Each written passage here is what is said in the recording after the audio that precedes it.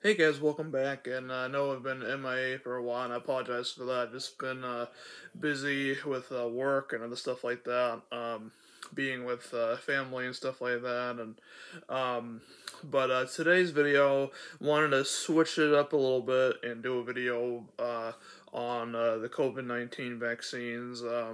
So I recently got fully vaccinated. Like not just like like recently, but just like um earlier this month. And sorry, that's my phone going off. But um the there's like three of them, I believe. There's the Johnson and Johnson, Moderna, and Pfizer, and I got the Pfizer one. And basically, um what ended up happening is like you sign up online, where I live in New Hampshire. You have to sign up online through the state, and then you basically have to answer questions and stuff like that, and set up an appointment like wherever you want to go. You can go to Shaw's, Hannaford, Walgreens, Walmart, wherever. I got mine done at the Weather Center, where I live. And pretty much, I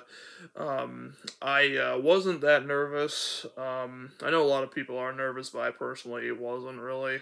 Um, but yeah, like I barely felt it, having the vaccine and stuff like that. I never had any reactions to either shot.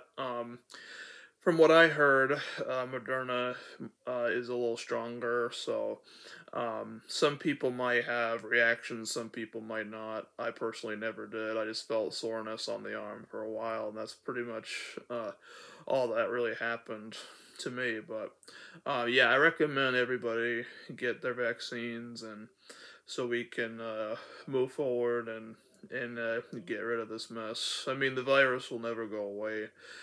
It's still going to be around, but like we're not going to be in a pandemic forever. Like like the virus is just going to be another um, flu, pretty much.